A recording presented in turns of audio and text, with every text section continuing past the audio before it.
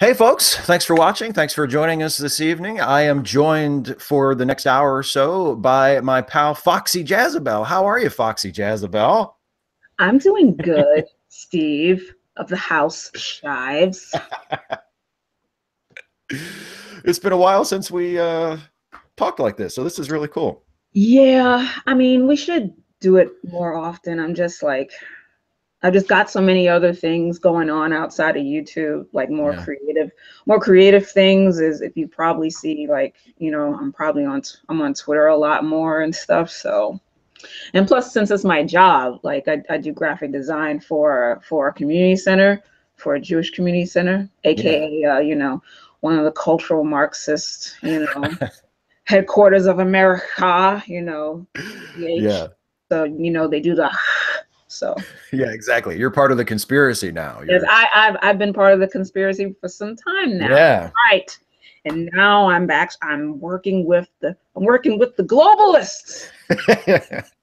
I love these like not even subtle code words that anti-Semites come up with so they don't have to say Jew all the time. Yeah, Like exactly. globalists. Oh, who are they? Yeah, oh, I wonder who they are. And then when they mention them, like, oh yeah, like Mark Zuckerberg and somebody who either has the last name of, like Rothstein and Yeah. Weinstein and Sandberg or somethingberg, and it's like, wow, all these people sort of have something in common. I can't put my finger on it. Let's Yeah. ask Mouthy Buddha what it is. Yeah, exactly. Exactly. It's not that they're all Irish. I'll say that. It's something else. Yeah, Um, yeah, so I mean it's been a while since we talked on the air, and last time we had a really good chat, and we've talked in other ways since then.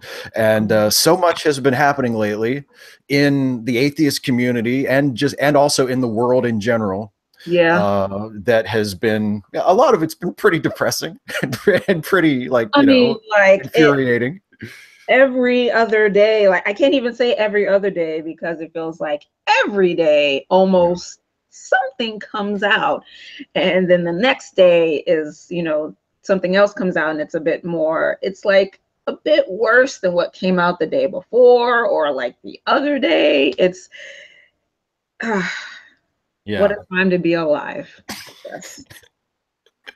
It's funny. I talked to my dad yesterday, and he and I hadn't talked for a while, and he was like, so, he was like, so how you doing? And we caught up, and then he said, so you keeping up with the news? And I was like, ah, Why'd you and why'd you do this to me, Dad? yeah. And I said, yeah. And then, I said something, and I realized after I said it, like, well, this is really how bad things have gotten, because neither one of us said the word Trump or said we were talking about the Trump stuff. But I said, well, hopefully at least a few people might be going to jail. And I thought, so that's how bad things are. Yeah, exactly. Like, keeping all my fingers crossed that maybe 2 to 3 people Exactly. could go to jail. That's as far as I'm allowing myself to hope at this point. Yeah, I'm not going any more than that. And if anything yeah, other than a couple people going to jail happens, then I'll have a nice surprise. exactly. Just like with the whole impeach Trump thing. Yeah. If that happens, I will be like, oh, okay, so that actually happened. That's Yeah. that's nice. Just although I shudder to think what he would have to do that he hasn't done already, like to get people Yeah, to get behind that. It's like, okay, so you're not on board with the impeachment thing at this point, yeah. but It, what would what's he he going have to to do? do? Would he literally have to shoot somebody in the middle of Times Square? Will that actually have to happen? Well, and it's like what people when people still make excuses for him, that, well, he didn't, he's not really a sexist and he's not really a racist, and they do the same things that, like, when people on YouTube try to hide their racism and their sexism, and they say, well, I've never heard so and so say anything racist, and what they mean is they've never heard him drop the N-word. Right, Therefore, exactly. that's Like that's the only racist thing. and then even when someone actually drops it, then everyone wants to parse over the content, the context in which it was said, which Granted, I am all for, you know, having nuanced conversations and everything like that. But then even when you find out the context of it, people still try to rationalize it and justify it, like with the PewDiePie thing. Yeah. And, you know, I listened to it, and having been a part of like gaming culture for the longest time, not necessarily online, mostly arcades. Mm-hmm. Trust me, you play fighting games for long enough time, you're gonna let a lot of expletives and a lot of bad things come out your mouth.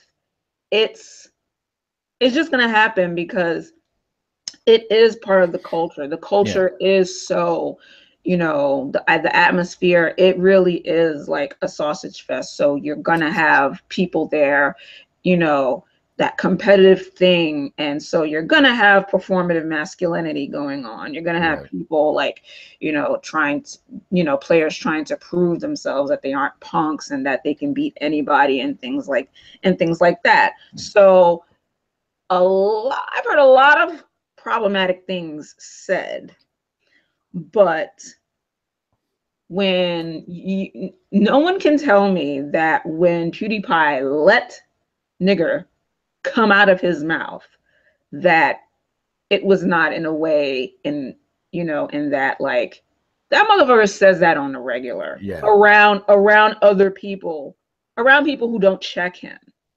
Right. Exactly. That shit rolled out his mouth like butter. Sorry. Like, we're, you know, and a bunch, you know, and people, other, you know, like some white folks are like, oh, well, you know, it's the art, you know, it's the culture of playing online and blah, blah, blah, blah.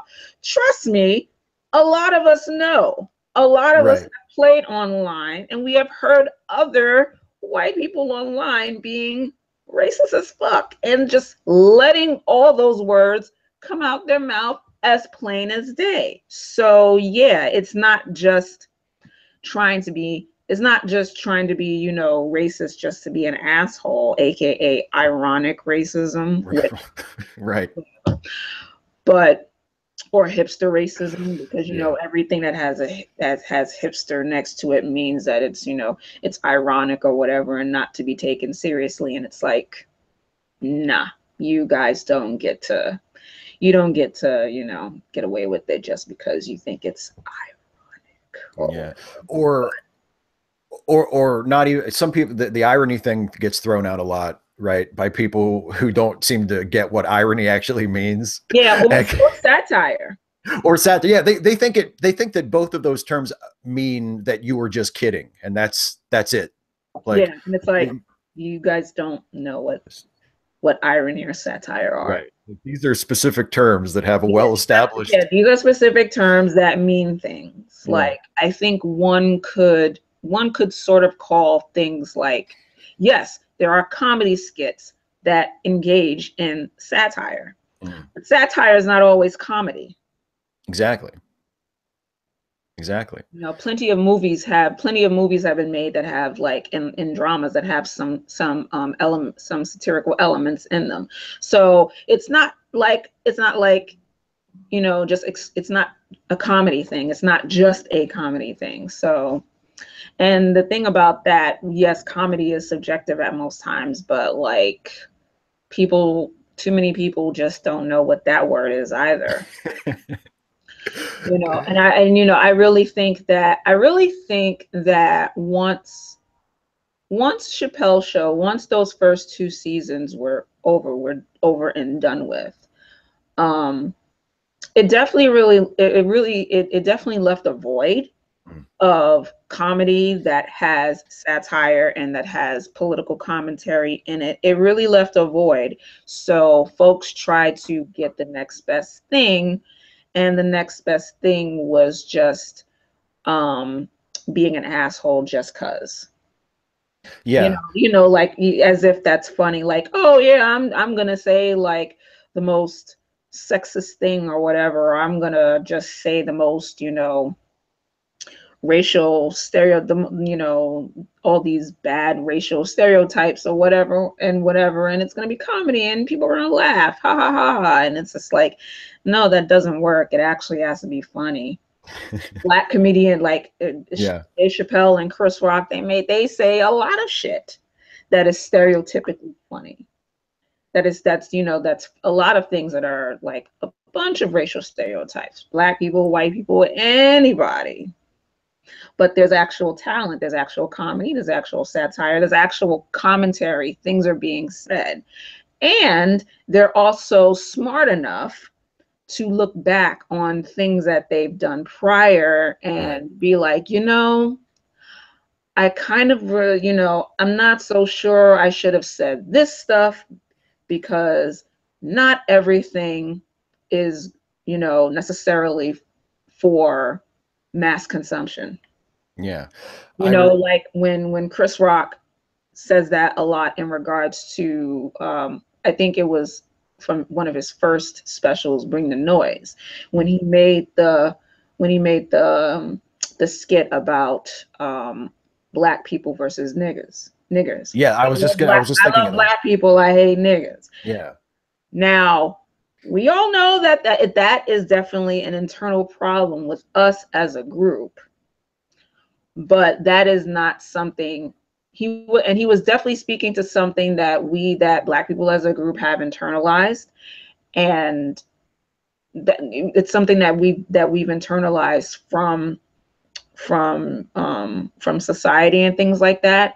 And since Chris Rock put a face and a name, sort of put a name to that, other people, non-black folks, sort of thought that it was okay to sort of grab onto that and be like, yeah, I have plenty of friends who are black people, and it's the niggas that I don't like. And it's like, whoa, first of all, where the fuck did you hear that? Right. What black person are you friends with who allows you to just drop the N-bomb, to just drop that word, whether it's soft A, whether it's soft Yeah. AS, or hard ERS? And where do they give me their address so that I can take some people and we can just fuck their shit up? Because there are things that are, relative to certain cultures that kind of belong, that kind of should stay within those cultures. It's really not for mass consumption. Like the word nappy. Yeah. So it's like, and the thing is that these days, because these days, if you tell a white person that they can't say something or they shouldn't say something, they get different, like, oh my God, well, what do you mean? How dare you try to police my speech? Exactly. Yada, yada, yada. And it's like, whoa, first of all, why do you want to say these words? And what is, like, just the freedom to be able to say it. And it's like, I'm just giving you a suggestion. I suggest you not say it. Yeah, exactly. You can, whether or not I say you shouldn't or you can't, you can still say it. I'm not wearing a black robe and I don't, sit on the Supreme Court. I can't make you not say something. Sorry about double negatives, but I can't stop you from saying these words. I also can't stop what may happen next if you are in a certain place around certain people who, look like me, and you decide that you're a little too familiar, as we darkies say. AKA pretending as if you really know us like that, right, and you don't. Right. So I can't commit that someone, may or may not want to put hands on you. I can't, you know what I mean? Or cuss you out or bring you to the side and just be like, hey man, that wasn't cool or whatever. And it's definitely been an interesting time. I'll tell you that. It's definitely been an interesting time, especially on YouTube, for folks to see like how much more offensive and how much more disrespectful they can be. And there's a chance that we may be at the advent of that, especially with the whole, adpocalypse thing that's been going on. But at the same time, since we know that there's, people can dog whistle, till the cows come home, and, you know, still be, and still, you know, still get that ad revenue for whatever, and people can still spread toxic and, you know, false and misinformation and disinformation, and they can still, you know, get bucks for it. Not as much, but if they Yeah. tailor it right, if they say, if they use the right, if they use the right code words, they can still get away with it. Like that's pretty much why a lot of these folks, like, you know, like Gavin McInnes and, you know, Lawrence Southern and who else, these are just words, these are just names, and I've either watched, I've either come across a couple of their videos, or have seen them debate other people, or have seen tweets that they have that are just disgusting. Tara McCarthy, Oh yeah. um, Roaming Millennial, Mhm. of course, white nationalist Barbie, aka Tommy Lauren. Um, you know, Well, it's just the shitlords who are complaining more because I guess they want to, you know, which I'm all here for everyone, you know, sort of being their best selves or their worst selves, you know, aka just showing what you are for people to see and just letting that be that. But but yeah, well, it's kind of an it interesting time now. it feels like, at least to me, it feels like the trend for over the last, really, I guess about the last 10 years, I would say probably uh, since the 2008 election, Mhm. when Obama was elected the first time, Oh, that was when the racists sort of started to pull the knives out, and they were like, okay, we're not holding back anymore. And because I remember, you know, there have always, white supremacy has always been a very visible part of our popular culture, and there's yeah, always been like a right-wing media that has been even more visible about in that respect than the rest of it. yeah, And but like you said, like a lot, it was mostly just dog whistles and indirect stuff. You know, there were like a person like Rush Limbaugh, yeah, who rarely would say overtly racist things, but would support things, would support positions and policies that were detrimental to black communities, and you generally, you knew what side he was on, yeah, exactly. and you knew that he didn't really, like, if people tried to talk about racism or you know, systemic discrimination, like, you knew he really didn't take that seriously and didn't think that was a Exactly. thing. But then after Obama was elected, it seems like the people, like some of the people you were mentioning and other people, started just being more and more blatantly racist, but they still wanted us to act like they weren't being.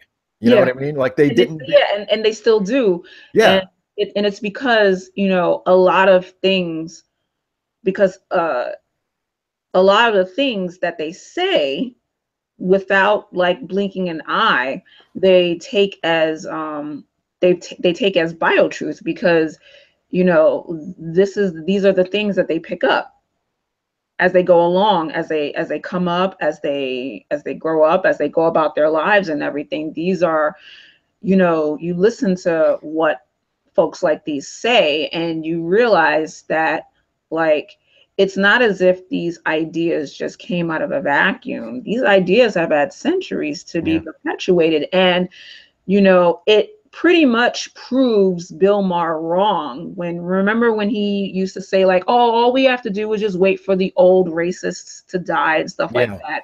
And it's like, well, who the fuck do you think they're passing those ideals on to? Like, you know, they're passing them on to like their children and their grandchildren and, you know, Yeah. great grandchildren. And it's not like folks are, you know, for the most part ignoring that shit. Like, look at, you know, look at Charles, you know, look at, Yeah. you know, what we just realized with Charleston. Like, those most of those guys um were university students at the Tiki Torch thing.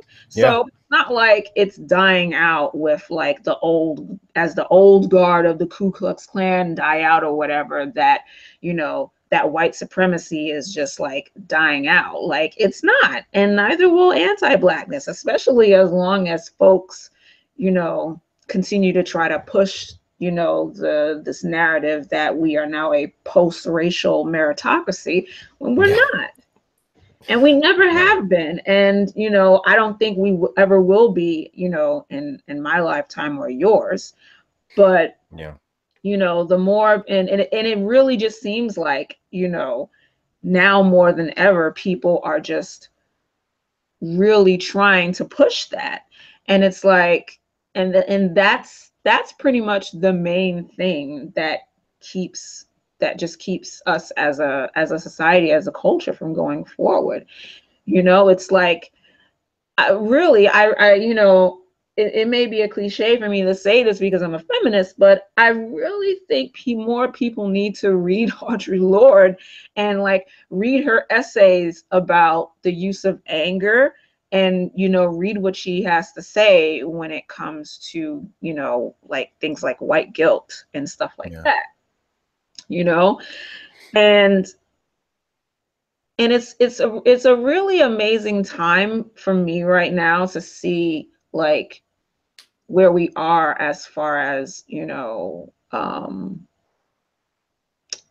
social science denialism and things like that, unless it's economics, because economics counts as a social science. But, you know, folks swear up and down by it because, you know, you know, there's the free market. Yeah. Oh yeah. The free market is the free market, and and biology is everyone's god now. That's the Yeah, god. Those are definitely. the gods of the YouTube of, you know, the skeptics that we have now, the so-called skeptics that we have now.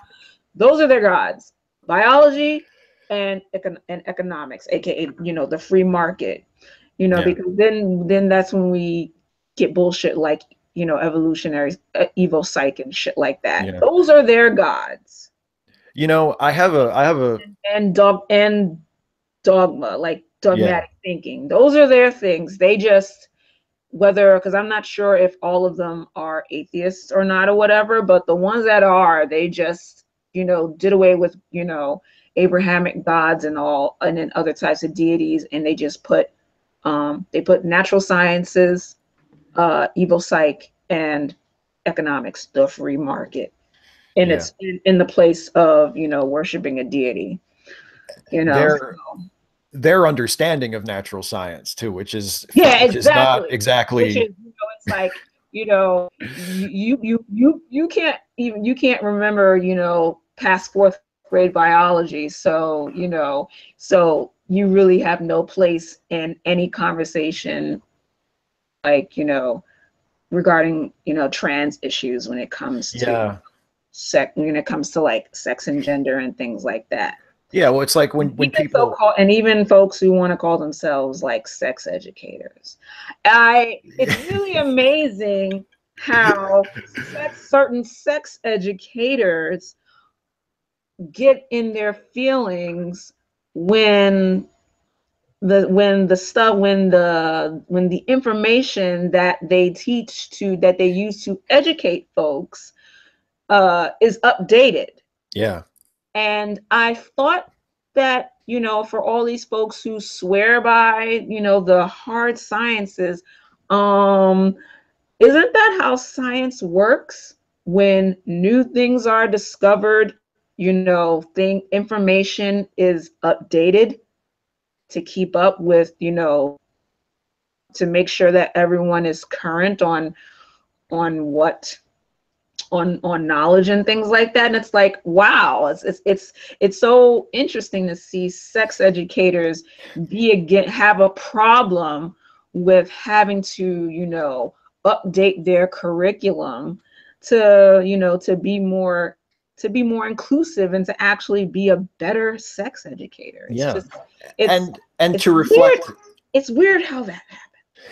and not only be a better, more inclusive, but to reflect the current state of the art of the science. I mean, Exactly.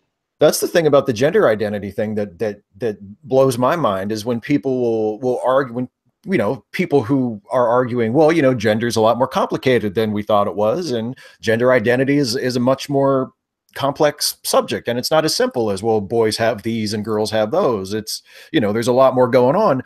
And someone will try to counter that by saying, well, but my biology textbook. And it's like, but that's not an argument. Just Exactly. saying, That's yeah. saying, That's not an argument. Like that textbook was put together by I guess by a group or a group of folks at a certain time. right. Especially if you look for the year that biology textbook that you swear by was published. And also don't forget that textbooks do get updated after some time. So it's like, Yeah.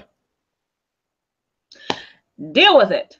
You Sometimes, know, and certain ones get updated, and it's not always a good thing, as we see with, US history textbooks being updated to yeah. call slaves, slaves who were brought over here during the third passage, workers. Yeah, Just exactly. to, make white folks not feel so bad that our history is so fucked up.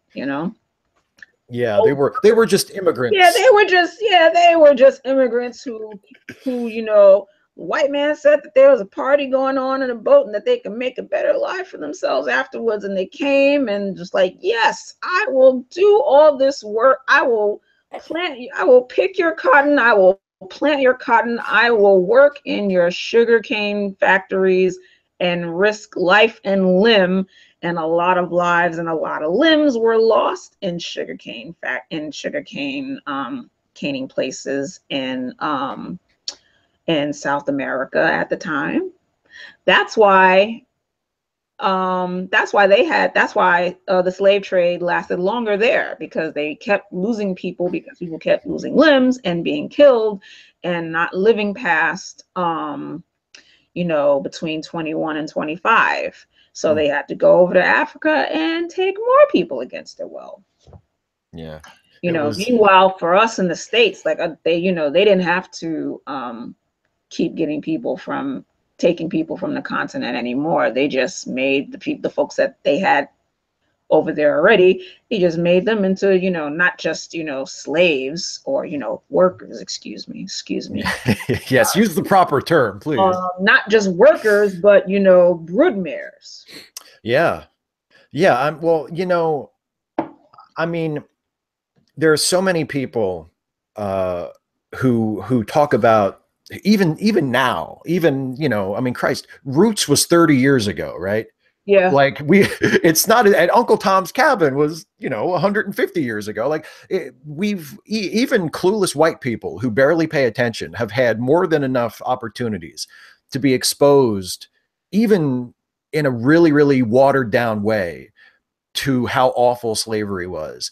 And you still have people like, just the other day, John Kelly, the chief of staff of the White House, was trying to say like, well, the Civil War, that was a result of they weren't able to compromise. Yeah, and it's like, oh wow, I guess it's too bad they weren't able to compromise over keeping a certain group of people as property. Well, and I saw that, and it's just like, and like I said, it like things like that, when things like that, and what we see in the Skeptiverse on YouTube, those are like microcosms of showing of what the larger picture is. And the thing is that we live in a society that is just dead set on being in denial about our history. Either just being in total denial of this country's history, or hell-bent on on whitewashing it, on on making it, what's the word for it? I guess it's on whitewashing it, and not making it seem as noxious and as reprehensible as it really was. And that this reprehensible thing that happened in our country for some time, for a good long time, had consequences that still reverberate to this day. That 40 to 50 years of civil rights, legislation and things like that cannot undo. It hasn't really undone it. Redlining still happens. Yep. Neighborhoods are still segregated heavily by class and by race. It just, resources are given more to certain groups of people than other groups of people. And, when you're dealing with folks who, who are not only in denial about that, even when you throw hard statistics and even when you throw numbers in their face about it, you can only imagine what they think on like the social and cultural level. So, you can't even begin to wrap your head around, the efficacy of engaging with folks like that. Yeah. And like I think I happened to like come upon something that was happening on Twitter involving ContraPoints. Apparently, Yeah, yesterday. yesterday she Yeah. was being interviewed. I guess she was interviewed or profiled by someone by the name of Jesse Singal. Yeah, in New Jesse, York Magazine. Yeah, of who? in New York Magazine. Oh, okay. And Yeah. that's wonderful. Yeah. At the same time, I'm thinking that, based on one of someone who follows me was sort of critiquing her for it. So I'm guessing that this person, Jesse Singal, I'm guessing this person doesn't really have the best reputation in regards to trans issues. Right. Yeah. So okay, so Yeah. it's definitely a double-edged sword, because I mean, hey, New York Magazine, that's pretty significant, that's pretty heavy. At the same time, as a person from a marginalized group, I can understand how some folks would really feel off about that. I guess it would almost be like if, let's say, if Janet Mock agreed to sit down with that person, or if like Ava DuVernay agreed to sit down with like Sargon. You know what I mean? Yeah. Well, you you're know what I mean? So you're getting at something that I was thinking about might be an interesting thing to talk with you about, because I've been thinking about it for the last couple of days too, because of the ContraPoints thing, and because she's someone who is willing to engage with people on the other side, so to speak, from time to time. And I think last week Eli Bosnick went on a live stream with Sargon, and Eli's, he's done live streams with other fucking awful people too, like Bearing. I remember he and Smith were on a live stream with the mythicists, with the guys, which, oh my God.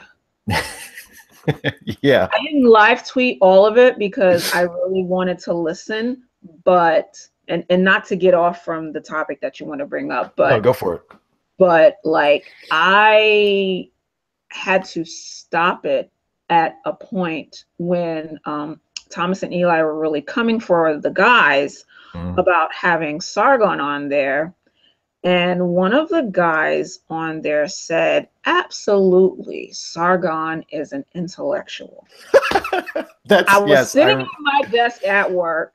Yes. And I heard that. I was like, I had to stop. I pressed pause.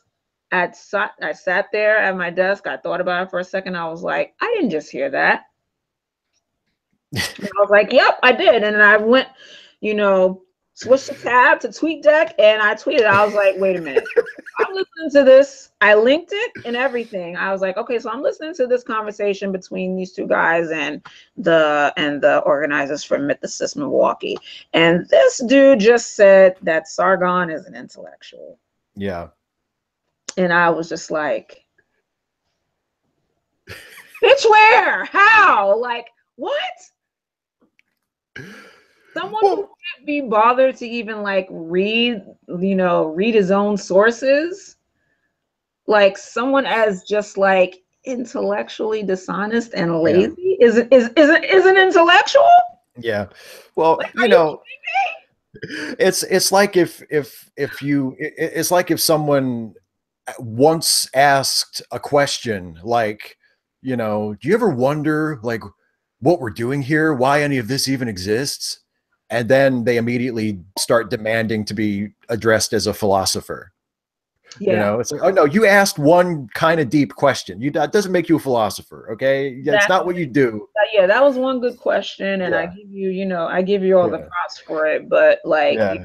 I'm not addressing you like you're Nietzsche now. Yeah, Fuck, exactly. You're not. It's not quite to that point yet. yeah, You still have some work to do. you're not Aristotle or Plato or Kant. Like, Or stay in your lane. Like my that. or my favorite my favorite philosopher to reference when Sargon is the subject is Plutarch, because of course he had a quote from Plutarch on his Twitter bio for like for a while it seemed like, and then at one point before he got banned, when he started getting sanctioned by Twitter for being such an asshole, Mhm. the Plutarch quote was replaced by "fuck Twitter." So you can see how committed he is to his intellectual roots. Gets Yeah, rid of the pretentious Plutarch quote and replaces it with "fuck Twitter." yeah, Um, but I wanted to ask you about the the value of engaging with people like that, and what the best way of going about it tactically is, because I've seen really good, smart, awesome people who I love, like Eli and like ContraPoints and a lot of other people, go into the lion's den, so to speak, and engage with people like Sargon. And sometimes they do really well and sometimes they don't. But it never really seems to help anything.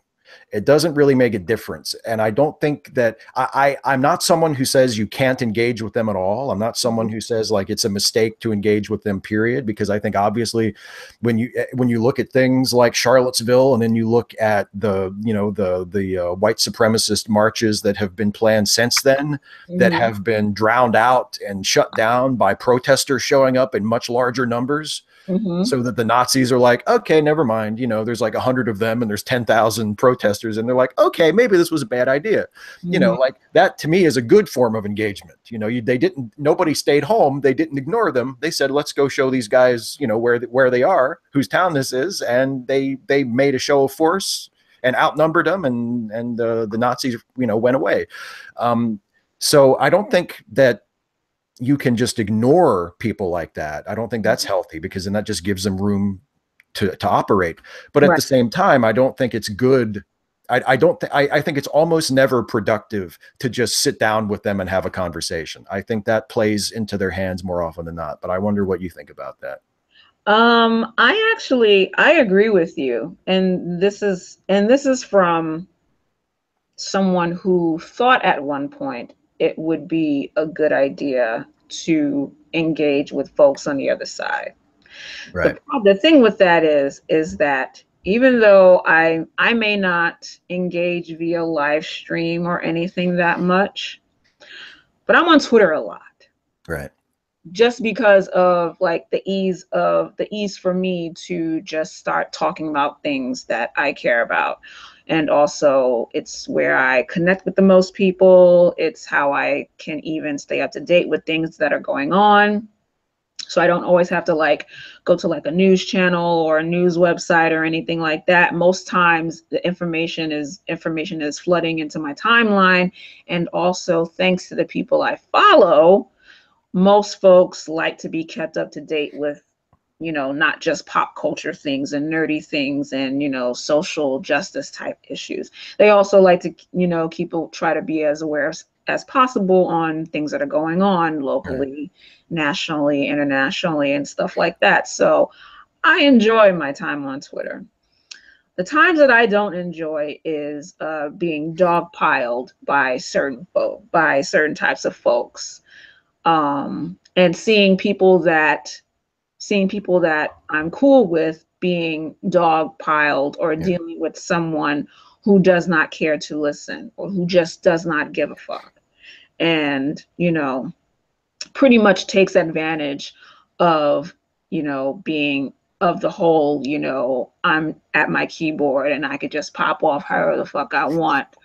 Things like, or my Yeah. keyboard or my phone or my tablet, whatever. So, and it's known that like if you're a woman, especially if you are a Black woman or any other woman of color, that the dogpiling and the abuse that you get is multiplied. Yeah. And the thing of it's multiplied, and what makes it suck so hard is also that we're least likely to be listened to when we let it be known that people target, and that's why people target us, because because society is taught to not listen to women. Society is definitely taught to not give a fuck about or listen to Black women. So so there's that. So from my experiences in interacting with folks who disagree with me every day for the past, I've been on Twitter since 2010. So about a good 6-7 years of Yeah. interacting with folks who don't agree with me on a lot of things. When you're dealing with folks who, especially on, let's take it to YouTube now.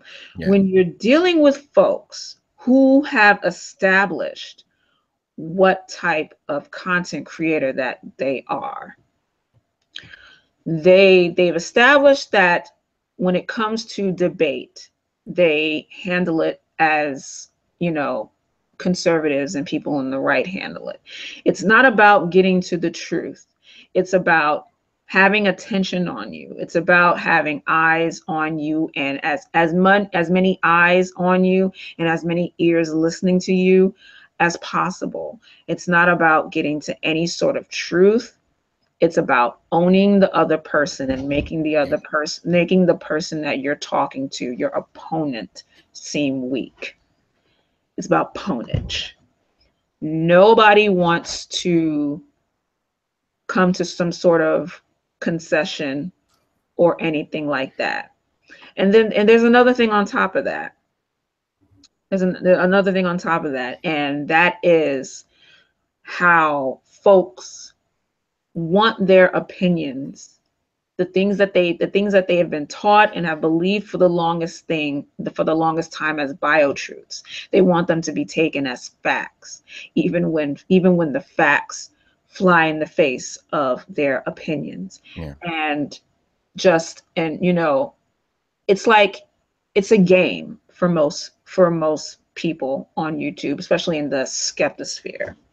And also people like, let's say if you wanted to even if it's just a debate with someone like, say, I the channel Destiny, right? Yeah. Yeah.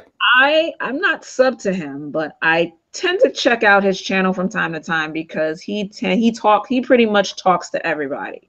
He used to be a hard right winger, and now he's more of a centrist liberal. He's more like in the center now. But he'll debate like pretty much anybody. He Yeah. debated Sargon. He debated Bunty King. Hmm. He Yeah. debated Bunty King. He debated Andy Worski. He debated, no bullshit. Lauren Southern on immigration. So he's definitely the type to talk to these folks and things like that, and maybe for some people it serves, or people like him, it serves as showing how big of imbeciles these folks are. Yeah. But for folks who are more concerned about stamping out toxic ideas and perspectives, it doesn't really do much good, because like I said, folks who are concerned about truth don't go into debates as if it's just a spectacle. Right. And the thing is that way too many, way too many skeptards do. Yeah. They don't really have, they really have nothing in it to lose, but, you know, some sort of cred as owning, you know, owning the evil juice feminists, feminazis or whatever. You know what I mean? Yeah. And like, because they could turn off their computer and half of the things that they bitch about, you know, us caring about, they don't give a shit about. That's why they stay, you know, most of the time they stick to sort of like culture war-esque things, along with some, you know, acceptable bigotry, you know, towards Muslims and, you know, Islam and things like that. You know, you don't see them tackling issues like, you know, like Betsy DeVos Yeah. going after Title IX, or Ben Carson making all of these cuts to HUD, or, you know, or Jeff Sessions adding that dumbass memorandum to, you know, the religious liberty law or something like that, to the point of where they actually want to do away with the Johnson Amendment, which prohibits religious organizations from being involved politically and things like that.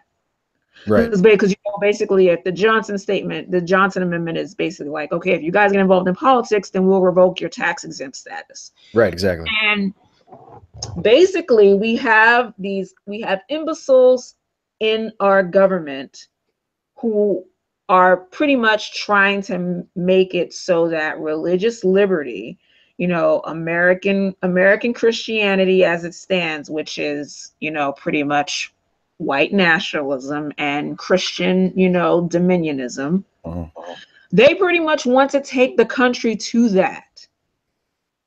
They want and make it, you know, it may be hyperbole to say that these folks want this country to be a theocracy, but I don't think it's that far from what they want. No, they want to do it on a state level, and they want to be able to do it on a state level, and then, you know, make sure and take it to a federal level. You know, things like that. Like, women still have to fight for reproductive care. Our reproductive rights are being chipped away and taken from us. You don't see them talking about that. You see them belly aching about how feminist is cancer and all this other bullshit.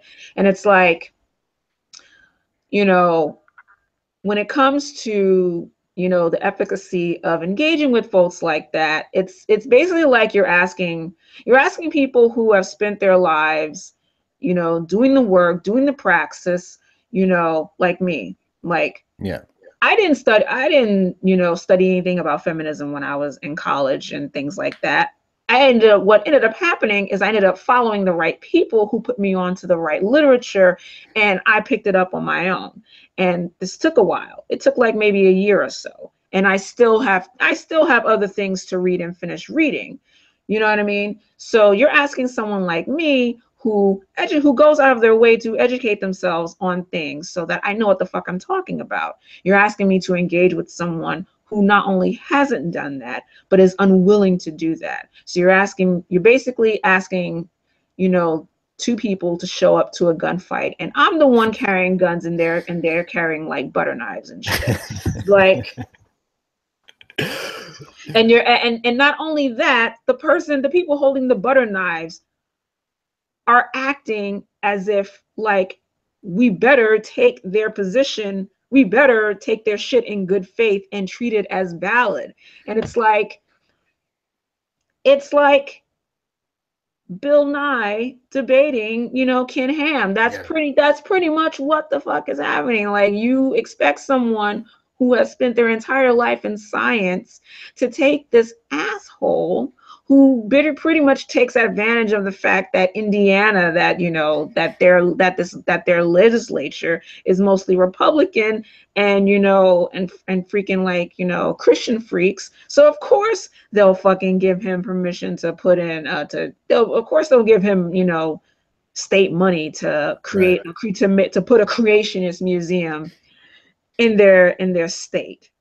Meanwhile, it didn't even bring the amount of jobs that they said it was supposed to bring. No, so that's not why even close. That's why it didn't really help unemployment in that state. But that's another issue for another time. But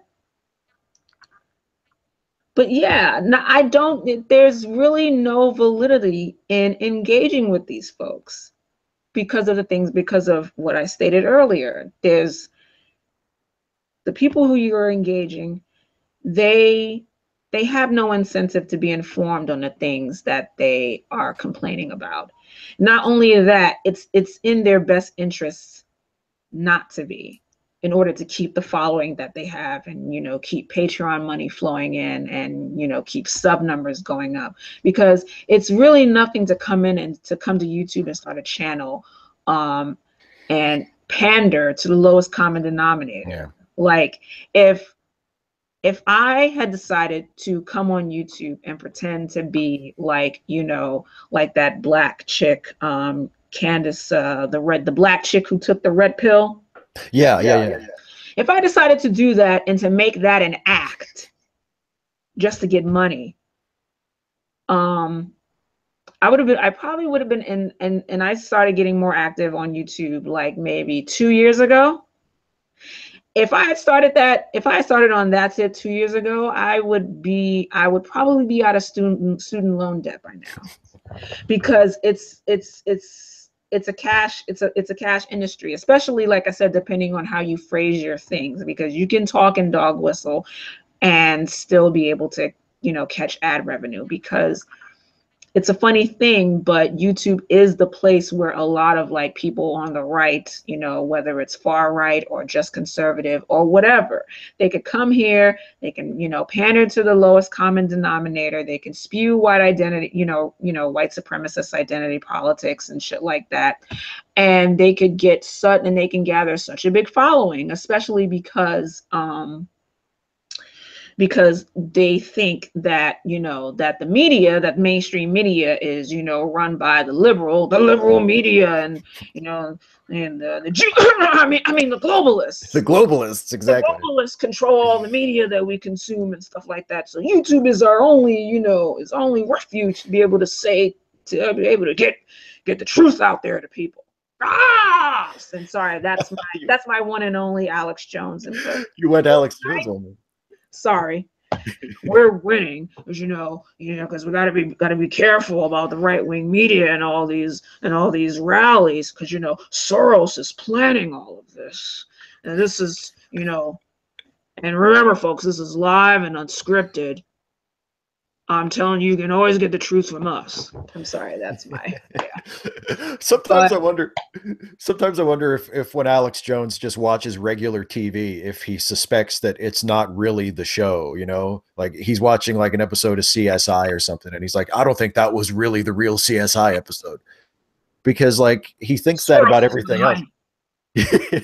They showed me this fake CSI episode. I don't know what they're trying to pull. They're up to something. Liberal media is trying to make it seem like that these CSI folks are really into doing their job, and that they really love that they actually like the government, when they're really in support of the globalists and the deep state. Sorry, deep state for leftists who are like way too far to the left. There's a part of me that actually, I mean, I was going to say there's a part of me that can't wait to watch like the meltdowns that they're going to have when the Black Panther movie opens. But I wonder if, I mean, I haven't, but see, I haven't. It's gonna be amazing. Like it's gonna be so blackety black. Like it's just, I'm gonna go, since I live in New York, right? So yeah. I'm gonna go to Harlem. I'm not even gonna take the train. I'm gonna find the biggest panther or black cougar or something. I'm gonna ride to the Magic Johnson Theater on the top of a black panther. I'm gonna make sure my afro's out to here. I'm gonna have. That's awesome. I'm gonna have even the pick. There's the black pick that has the black fist on it. I'm gonna have that stuffed in my big ass afro, and I'm gonna have Newports on me. Doesn't matter. I don't smoke. It doesn't matter. Newports on me, and that's awesome. A bag full of Colt 45 and Popeyes, and we're just gonna paint the town red when Black Panther comes out. I can't wait. Just Pam Grier that shit. Exactly. Call me Foxy Brown. But as I was thinking about that question, I realized, unless I've just missed it, they haven't the usual suspects. You know, the same guys that threw a hissy fit about, you know, a black guy being in Star Wars or women being in Ghostbusters. Like, they haven't been throwing as much of a fit about Black Panther, and I think maybe part of that is because they feel like that's just not for them. They don't feel like black people are ruining something that belongs to them. You Oh, know? I have seen some pushback, and Yeah. it's because of, you know, white comic bros have been pissed because of the lack of white people in that movie, and it's kind of like, Okay. okay, Black people can't have anything. yeah, exactly. You can't have anything. Yeah, like we can't even have a fictionalized black nation that is more advanced than any other country and continent in the world. We can't even have that, and it's fictionalized. Like, okay.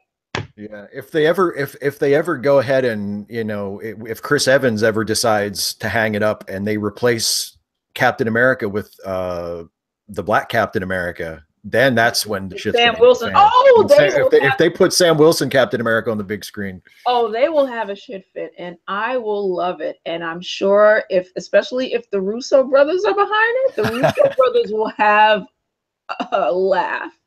They will have fun putting that script together. I guarantee it. Yeah, And though. it's funny. It's funny to me how It's funny to me how white comic bros think that Marvel went like all SJW and shit like that. Yeah. And it's like, they're a business. You know, I like my Marvel comics. I like certain ones that I get from them. But at the end of the day, they're a business. And trust me, as the majority, they are really not that woke. Yeah, they got Ta-Nehisi coats for Black Panther. G. Willow Wilson for Miss Marvel. Miss Marvel's been doing good and everything like that.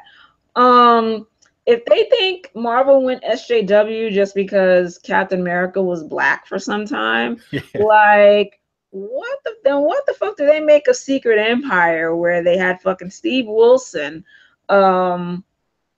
Steve Rogers was a fucking Nazi. Oh, right. I did not say Nazi because Hydra isn't Hydra. You know, Hydra wasn't the Nazis. They just worked with the Nazis. So that makes everything better. Like, okay, Steve Rogers wasn't a Nazi. He was just a fascist motherfucker. Yeah. He was the fake Nazis we made up, so we didn't have to have Nazis in our comic book.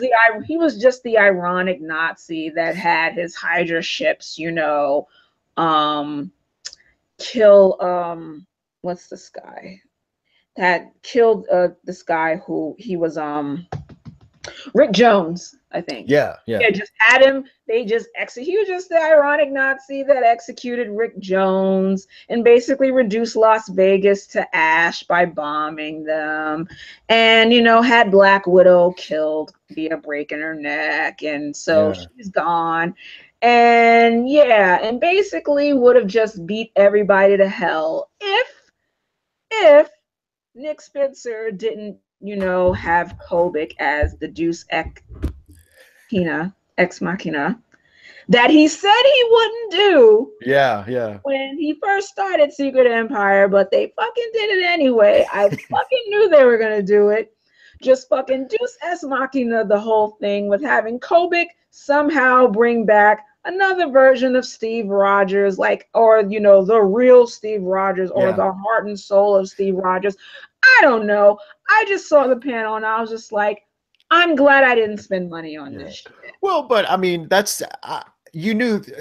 I think everybody knew that was going to happen. I think it would have been braver if they would have kicked Nazi Steve's ass and just kept going with it. Yeah. But Marvel don't want to, but, you know, and it's weird. And again, it's weird that comic bros think that Marvel is so SJW now, but they have a fascist Captain America. Yeah. They had a fascist Steve Rogers for a while. So I know that fucking neo-Nazi fans of Steve Rogers were happy because they've been fans of Steve Rogers for the longest. And that was before the drawing of, you know, Nazi cap with, you Yeah. know, Thor's hammer and shit, and him actually being able to lift it up, Yeah. you know. So Well, it's like, I mean, all these cries of, you know, Marvel SJW is a sham. But anyway, well, yeah, they, I feel like I'm sorry, I feel like that we sort of got off topic from the validity of engaging with the other side, because I actually had something yeah. that I wanted to add to that, and it sort of kind of goes back to the ContraPoints thing. Okay, go for it. So I saw her sort of between yesterday and today. I saw her complaining, well, not complaining, but tweeting about. At first, I hadn't known about the situation until tonight, Mhm. but she was sort of tweeting on about how letting folks know that she's not changing how she goes about engaging people on the other side. She was like, if you don't like it, just unfollow me, whatever, whatever. Right. I definitely understand that. The way that she started off her thread was kind of like, I was like, because Mhm. it was mostly the sentiment um of sort of criticizing the left for not engaging with the other side and as much, and thinking that, you know, thinking that that was pretty much going to be like the boon of, you know, us getting ideas out there or whatever. And then on top of that, today, she had said that, you know, she's like, you know, want to know why I'm not for a violent revolution, because something about envision leftist Twitter with a guillotine. And it's like, you know, she usually, I'm like, you know, some people say that Twitter is not the place for nuance. I kind of think that's bullshit. Yeah. You know, yes, you have 180 characters. Some people have more now because the whole 280 thing Yeah. hasn't gone out for everyone yet. But yes, you have only 140 characters to say something. So that should, you know, that should not stop you from trying to be as nuanced as possible. And people make threads all the time. If Yeah. you're too lazy to read a Twitter thread, like I don't know what else to tell you. But those things that she said kind of stuck out to me as I'm gonna say the P word, and it's privileged. Mm. You know, when it comes to sort of engaging with the other side, I think it's kind of a privileged mindset for some folks, white folks, Mhm. to sort of to, you know, if you want to do it, that's fine. If you swear by it or whatever, just to exchange ideas or whatever, that's fine. But to sort of pontificate on it and then sort of harp on it and harp on it and harp on it, um, you know, it starts to come off as you know, you sort of run the risk of becoming like an insufferable centrist. You know what I mean? Yeah. Yeah. And also nuance goes out the window, because number one, yes, yes, you are a trans woman, so that's something. But you're a white trans woman who just got a feature interview in New York Magazine. Right. A black trans woman would have had to have had more things under her belt, plus and you know, and also they would have had to do so much more to be able to even get like maybe an eighth of that recognition or an eighth of that opportunity Right. that Contra got. You know what I mean? So keep that in mind. And not every group is in a position to do that safely. And in a way, it also puts the onus on us to, you know, try to come to some sort of compromise to folks who operate on the idea that compromise is weak. Right. So they cannot compromise on anything, no matter what it is, you know. or even they'll pretend to, but then they'll still try to push their narrative through. You know what I mean? And Yeah. so, you know, pontificating on that, like, it really, it's not really it's not really a good look.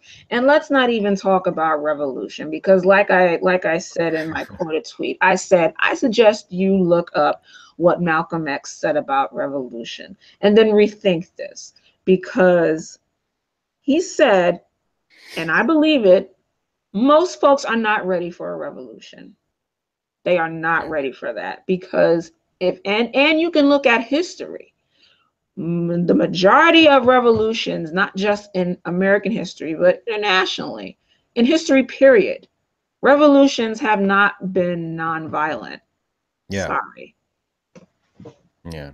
Like, there's even if you want to talk about, you know, what happened in India or whatever, how many years of, you know, dehumanization and, you know, harm to folks, even death, violence has had probably happened during that time. Yeah.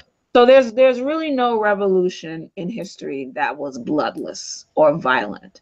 So, and I think it's only, I think someone of a very privileged, it's only folks of a somewhat, you know, privileged mindset can say things like that, and, you know, can make statements like that.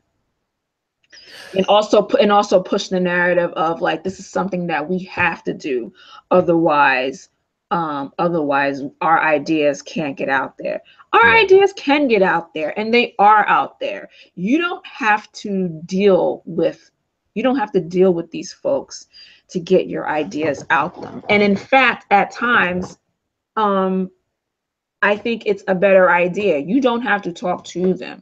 You talk around them to get Exactly. to, you talk around them to get to whomever may be listening to them, or listening to you. You know what I mean? Yeah. So you can put things out there to make people think. You don't, you know, you don't have to, you don't necessarily have to mention them. You don't have to talk to them. You don't even have to, like, really talk about them. You can what you do talk about and can talk about are the ideas that they have. Exactly. Let's be real. None of this shit that they're saying is new. None of the shit Sargon says, that Andy Worski says, whenever he likes to, you know, whenever, like, if he's ever in a conversation that involves, you know, stuff about the Black community, he likes to say that 50% of Black people are committing all the crime in the US and stuff like that. Yeah. Like, you don't have to talk. You don't have to talk about them. Yeah. You talk about their ideas aren't new, and that's also, like, another thing. Treating all ideas in good faith. Sorry, like, the idea that Black people are in a situation we're in because we're poor, you know, that we're poor because, you know, we're lazy, and Yeah. we're all single moms being on welfare, and we're more prone to doing crime, and we commit the most crime. Sorry, those are not valid ideas. Those are toxic ideas. Those are racist ideas, bigoted ideas, whites, and I'm not going to give them the time of day. I'm not under any compulsion to give folks who have those ideals the time of day. I don't have to address them. What I can do, and what I endeavor to do, is address the ideas and point out how toxic they are, because it's not just about this. And that's another thing when it comes to, you know, contrast point and engaging people from the other side. These are not ideas we're just dealing with. Yeah. And these are not just people with ideas we're dealing with. These ideas are not new. They've had centuries to be perpetuated. And as we can see, they still are being perpetuated. And the worst thing about it is that there are people who hold these ideas who are making legislation that affect Yeah. people about whom they have those ideas about. And they've been making legislation about people they have those ideas about. So and that's the thing that I think a lot of people on both sides miss, but even on our side, on the left, who feel like, that they have some sort of moral or ethical high ground because they engage with folks on the other side. Yeah.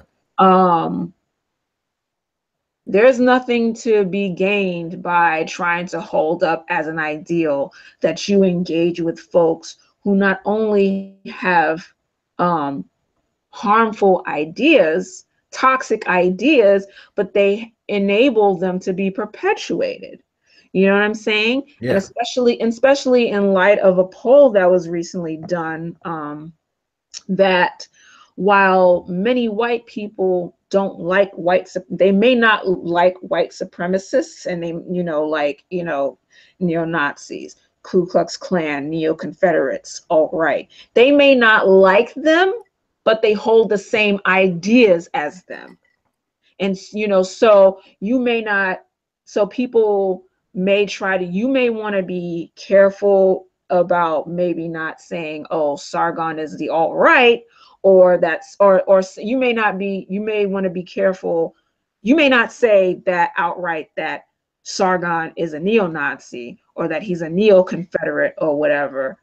Of course, because he's never said it. He's never like, you don't see him talking about how, Black people are monkeys and da da da da. Like, he hasn't. People like him and Chris Reagan and Andy Warski, they haven't gone as far as that, but they hold the same ideas as them, as, in regards to, oh, well, Black people are committing the most crime. Exactly. All like, 1.2 billion Muslims, they all practice Islam in a religious fundamental way, so they're all suspect to be terrorists and shit like that. Yeah. Things like that have been perpetuated in the culture, not just in America, like the Western world, for centuries. The anti-Blackness, those things, they may not be on Richard Spencer's level, but they definitely share his views in regards to certain things, especially in regards to the idea of white people being more oppressed or whatever at the moment. And, in regards to how they view Black people. Sargon had a debate with, I don't know if you know this person, Benjamin Dixon. He doesn't, yeah, he's awesome. I follow him on Twitter, and I try to catch his news shows whenever I can, but when I can't, I catch up with when he posts videos the next day. And I caught an excerpt from a debate that they had, and the stuff that was coming out of Sargon's mouth about trying, sort of, pushing this idea that, that Black people would be lifted out of poverty if there weren't so many like single mothers. So basically, and this idea is not new. No, not at all. Because it comes from a document. The ideal comes from a document called the Moynihan Report, which was put out in 1965 by a white man, Dr. I think his name is Philip Moynihan. And in that report, he basically stated that Black people aren't moving forward as much as they should, because now the women are working, and taking all the jobs from Black men, and they're also all on welfare and kicking the Black men out the home just so they can, continue to get the benefits. Yeah. So basically, all Black people have to do to further assimilate into white culture is to get married and stop having so many babies out of wedlock. You know what I mean? And just pushing all of this patriarchal and puritanical bullshit. And it's like,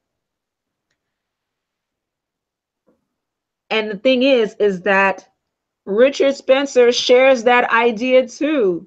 You know what I'm saying? So, and they don't, and people like Sargon don't get that. That is why Richard Spencer says that people like him, Yep. people like Chris Reagan, people like Lawrence Southern, people like Andy Warski, they don't get why Richard Spencer says that folks like that are a good gateway into white nationalism, which is white supremacy. You know, it's, Yeah. I tend to not say white nationalism because it is white supremacy to me, because, you know, it's like with white nationalism, you basically just want a state with just white folks.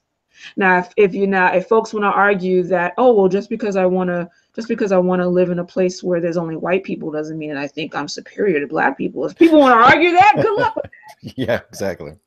But I'm saying, like, you know, you wanna, you know, it's basically just wanting to live in an ethno state with only white people. And most folks who want that are white supremacists and think and basically want the culture to stay, they want the current culture, they want the status quo to stay as it is with the racial ethnic hierarchy, and that they want white people to stay on top of that and for everyone else to be at the bottom. Yeah. So yeah. Well, and I mean, and so engaging with those folks, it really does not make a difference, because, like I said, they don't enter into these live streams. They don't enter into it as you would enter a debate, you know, with the idea that there is a possibility that some of the things that I think and hold to may not be true. It may be false. They don't enter into that. It's a game to them. It's a spectacle to them. So so to me, it's really not a valid use of time. A better use of time is to talk around them, put your ideas out there, criticize, basically break down why their ideas are shit, which they are. Yeah. And I think that that's a better use of time. And, you know, if someone on that side genuinely gives a shit about examining their perspective, they will reach out, or they will do the work. They won't just come to you and expect you to just lay everything on them and feel entitled to your labor and feel entitled to your labor. They will do the work. They will go watch videos. They will look up things that you've said. They will look up, you know, book recommendations, video recommendations, things like that. They will do an eighth of the work that, say, Armored Skeptic and Siwan Head have done. Like, oh, it was talking to feminists that I knew I wasn't anti-feminist. Oh, well, great. That's really no different from fucking, you know, TJ basically, you know, whining about how bad Tumblr feminists are and just putting it out there that all feminists are like feminists on Tumblr. Like, you know, and then if you say Audre Lorde and bell hooks, they'll probably look at you like, you know, like someone stuck their foot up your ass, like, huh? So well, it's like an insult. It's like, oh, well, you know, Jazz, you should engage with the other side. And I'm like who? These motherfuckers? Like I would rather engage with Navalent. You know, or get a transvaginal ultrasound or something. Name something really uncomfortable. Name something very uncomfortable, or name something that is just like the most boring. I would rather watch the most saddest porn from the 1980s.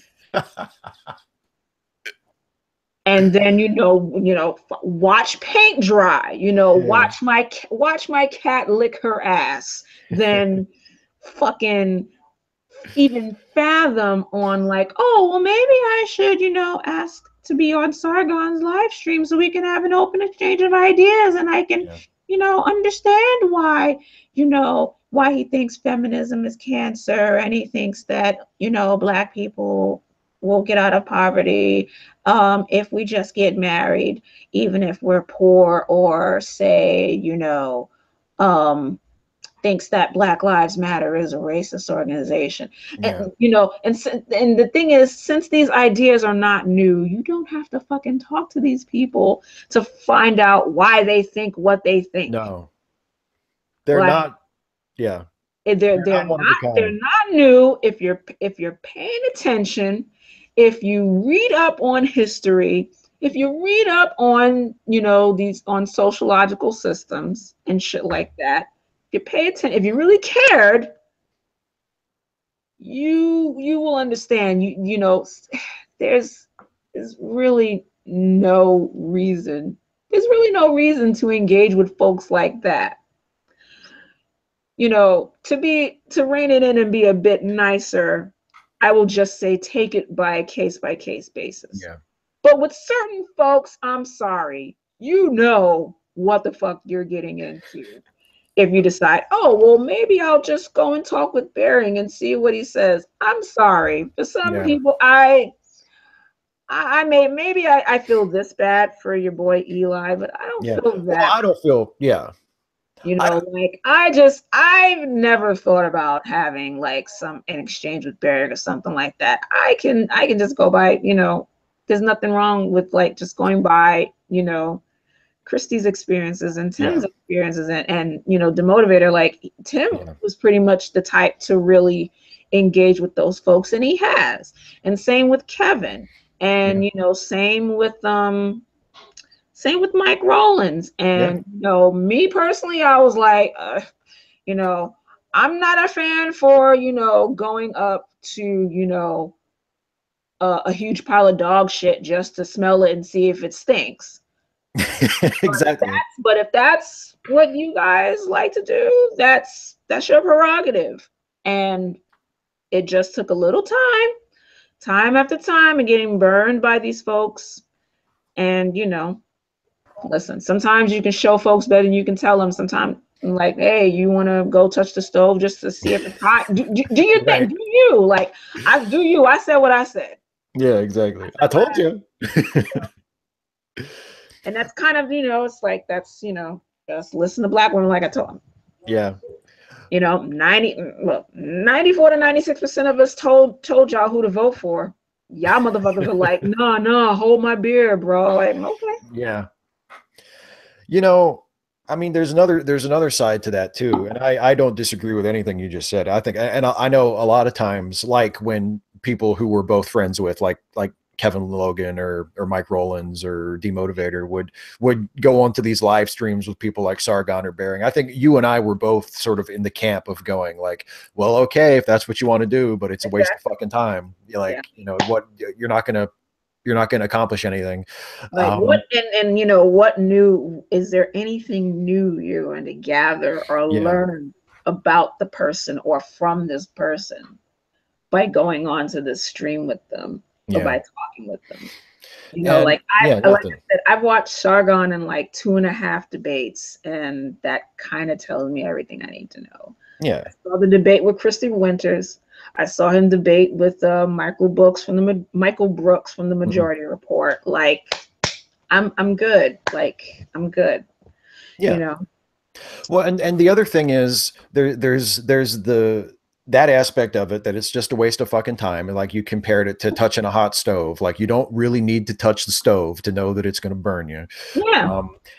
But there's also the fact that, I mean, if it's someone that I have a history with and that I know them and I trust them, like Eli, or like Contra, or like one of our friends that we've mentioned, like I don't necessarily worry about them. Oh, they're going over to the other side.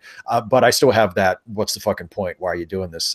Right. Yeah. I don't worry about them being like, turned to the other side or anything like that. I just, as a friend, I don't like it, or not don't like it. I worry about folks wasting their time on people that they're probably better off not wasting time on.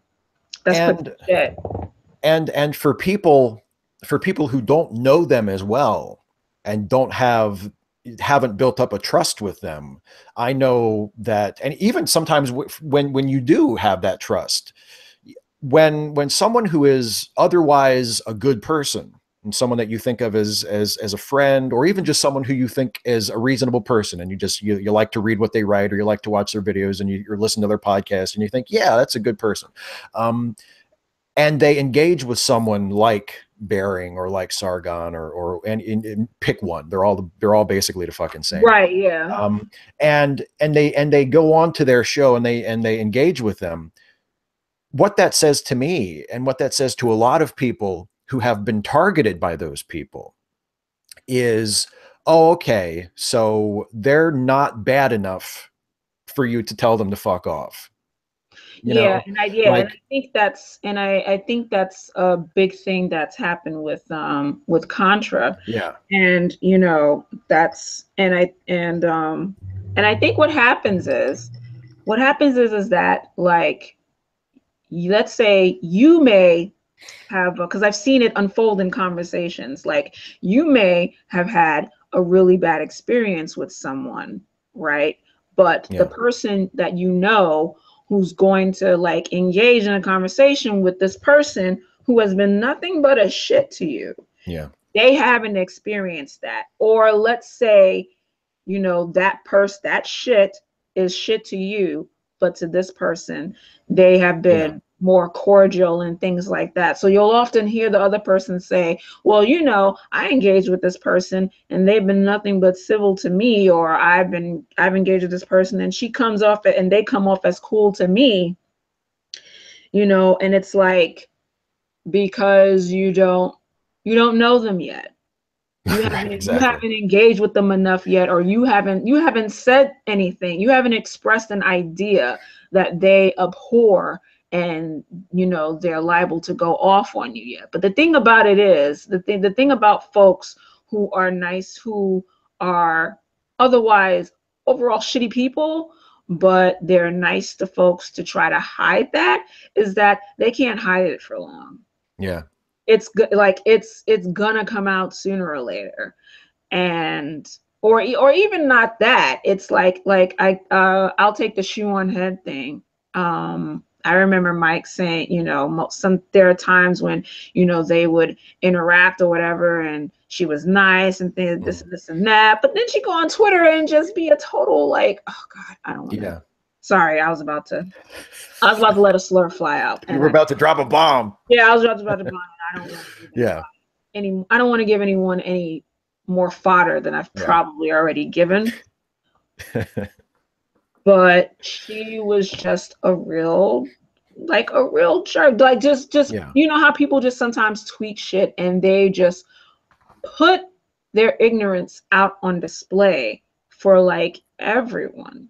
yeah, yeah, And they act as shitlords act. They will be assholes to people because they can, because it's just Twitter. They're just typing on a keyboard, or on their phone, or whatever, and there's no chance of them ever meeting that person. There's no chance that there's a small chance of ever really seeing this person in real life or whatever. yeah, They will say all these things. They will say all these things and have all these dumb and bigoted perspectives that they will put out there, but just because just because they've been nice to you in interactions, then it's like, oh well, I'll still talk to them or whatever. And it's like, it's people do the most to try to separate their intent or whatever from their disposition as a person from the things that they say yeah, and things that they do. And it's like, no, bitch. Your words are the things that you say and that you hold on to as like bio truths, the things that you think are valid, true or not. When you say them and behave in a certain way, yes, those are extensions of yourself. You're not about to pull a Donald Trump or whatever, or Hulk Hogan, and be like, oh well, this is just a persona, and I'm nothing like this in real life. yeah. It just came out. Yeah. Like, oh my God, I just get on YouTube and I just say things. I used to say that, but I would say that in a joking way, because Right. most of the things I say and most of the things I tweet, like, I'm not putting on a show for anyone. Yeah. But, but the thing is that, no, you can't separate the things that people say from, them being a good person and yada, yada, yada. Like, I don't give a shit if Sargon approached me and was like a total gentleman. Like, Yeah. fuck away from me. Yeah. Like, Fuck you. fuck you. There's no need for us to talk. There's nothing we could talk about that would, be meaningful. And on top of that, the ideas that you perpetuate through your channel and any other means of, communicating with the world, since you're banned from Twitter, are repugnant. Yeah. And you don't care. You don't care about misinforming and disinforming people. You just care about pandering to the masses. So, to keep your subs up and get money, because you got kids. Yeah. So yeah. Like, Yeah. there's no need for me to I don't give a shit about intent. I don't give a shit about someone's disposition, because then we'll get shit like, oh, here's the dapper white nationalist who's Exactly. who's taking over, who's causing who's raging up a storm or something like that. And it's like, dapper Nazi, get the fuck out of here.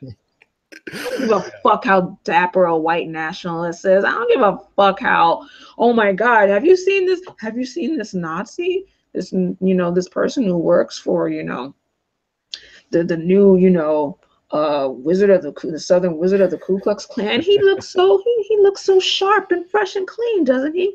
No, who gives a fuck? Fuck him. Yeah. Fuck him. Yeah. I agree. I mean, again, like, if it's someone that I shake my head a lot. You know what I mean? Like, I usually in private, I usually don't share it with people. Sometimes I'll get like a private message from someone else who feels the same way as I do. And they've seen like the same tweet, or they've seen the same Facebook status. And they're like, did you see what so-and-so just said? And I'm like, yeah, I don't fucking know. Because I don't, I'm still friends with people who other people think are assholes. Like, I get not everybody's going to like everybody. Everybody has their own different breaking points for when they would write somebody off. But, I just know, for me personally, like, I would much rather hear a story about someone on my side, so to speak, telling one of those people to fuck off. Yeah. Than I would hear a story about, oh, actually, we got coffee and we got along. We had a pretty good conversation for 20 minutes. Like, yeah, it's just like, and I really think it's definitely like, I'm gonna say the P word again. So I'm gonna drive yourselves crazy. Woo!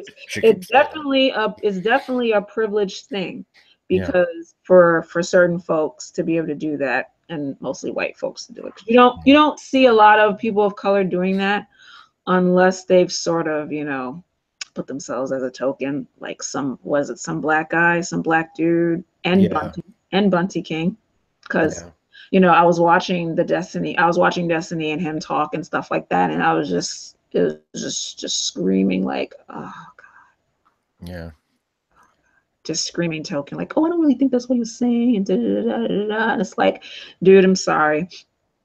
I work around the globalists, and I also look things up so that I don't sound like an idiot who doesn't know what they're talking about when it comes to things like dog whistles. Like, you cannot say to me or any person that the Jewish question not a fucking dog whistle. Like, no. But everybody knows what that means. Everyone knows they should know. Yeah. Everyone knows what the fuck that means. Like, but I digress. But yeah, like, we've all been in the position where, like, we've seen what someone has tweeted or a status on Facebook, and you're just like, I have to scroll up or scroll down just so that we remain friends. Exactly. It's happened. Yeah, it happens to me a And lot. like, and that's the thing that doesn't get talked about. It's not like it's not like people, it's not like we, evil leftists. It's not like we always just like, nuke the site from orbit just to be sure, and Yeah. just fuck this person. It's not like Gavin McInnes says, fuck you forever. We're not, it's not always like that. Like, it's never always just like a clean cut or something like that. Yeah. Sometimes it starts with muting somebody. Sometimes it Yeah. starts with like, like I said, I'm gonna scroll up or scroll down. And I posted that on Facebook before. I was like, some of y'all, some of y'all like are lucky that like I scroll up or scroll down so that we can remain friends. Yeah. And everybody has their boundaries and their limits to where they're just like, okay, I just can't fucking take it. You are just a bit too problematic for me. I just can't fuck with you right now. And that's okay. You know what I mean? And it's like people really don't know what friendship means. Friendship doesn't mean that we get to know each other.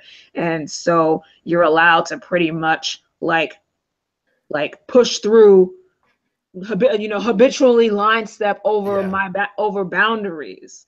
Like, that's not what friendship is. Friendship is we get to know each other. I know your boundaries, you know mine. And since we respect each other enough, we don't cross them. Exactly. You know what I'm saying? We don't like go out of our way to just totally like I said, habitually line step over certain boundaries that we have with each other. It's like, you know what I mean? Yeah. Yeah. Like, yeah, we're friends. That doesn't, you don't get to like objectify me.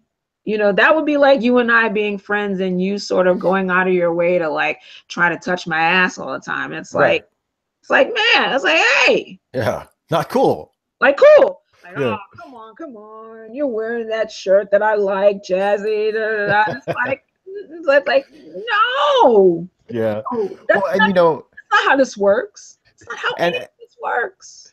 and also I think a lot of people, because you brought it up a second ago, or you brought it up earlier about how, well, so and so has always been nice to me. I mean, you can decide that you don't want to be friends with someone if they've always been cool to you, but you see them habitually being an asshole to other people. You know what I mean? Like, that's completely fair. Like, if you and I were, we hung out in person all the time and we get along great and we're always cool with each other, but you know that I'm a fucking dick to that person over there, like, for no good reason. Yeah, and it's You like, can, yeah, it's like, if you feel so compelled to like, why are you addicted to this person? yeah, Like, and I'm sure it's at times it can be difficult because it's like sometimes people don't like, oh my God, you have this thing with this person. I yeah, really don't want to get in the middle of that.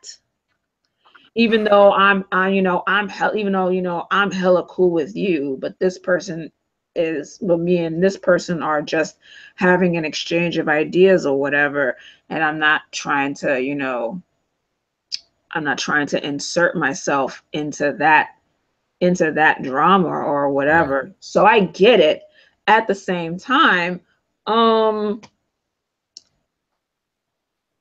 who's to say that it's not that you can't, you know, ask somebody or sort of, hold them accountable. Like, hey, like, yeah, I see that you're treating someone this specific way. What's up with that?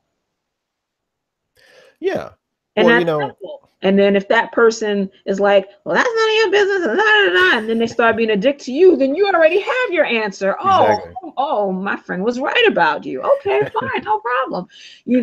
But like I said, and it's especially to folks, you're talking about folks who have an established history being a shit to other people Yeah, and being a shit like for a living. yeah, Like, that's like the consistent part. They are consistently a shit to other people, and you see it, but you think somehow, you think you're special somehow, that you're safe. Yeah.